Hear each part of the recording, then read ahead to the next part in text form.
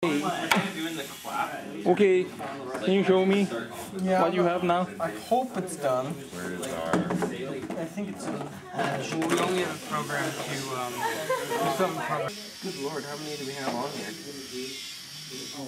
Alright, line follow. Okay. Was it the outside or the inside? For the stock one, it was outside. Inside. Is it? And it needs to go around this way. Oh, I know it needs to go around this way. But Okay, let's see. Where do you want to do the stop? Oh, it's okay. Still not doing it? Oh, okay. Just a moment, just take it. Let's see what happened. I'm trying to figure out what it's tracking. It seems to be picking up the gray. Start picking up this turn thing, drop it, and then we got there all when in that time will pass. A little bit move the other direction or some other point. How do we do the program we actually know works? you gonna put the ball there? You want to? There's a dude. And then you click the orange button right now. Click the orange button first. You gotta click it on. Okay. Oh, use a.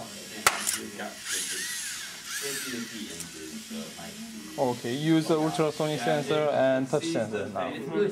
Okay. Yep. Thank you. Program is as soon as it gets same thing as with the robot. If the ultrasonic sensor senses anything, it starts moving forward.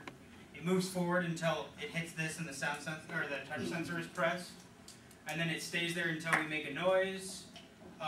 The first motor movement is actually the claws coming together and grabbing the ball. It then moves backwards, and then after a certain amount of time, it comes to the line. You want to go to the next one? And then after that, we have this, which is basically a line follow program. It either is moving left or right, depending on the light that the light sensor's under. So whether it's black or white, basically, and that is set to go for a certain amount of time. And then we have it make a turn. It then goes forward until we clap, and then drops the ball. Okay.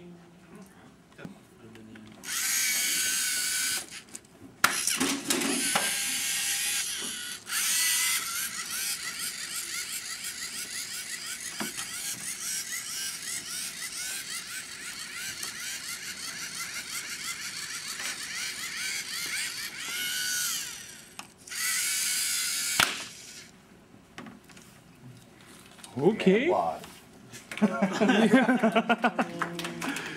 Okay, any question? Anybody at all? Thank you.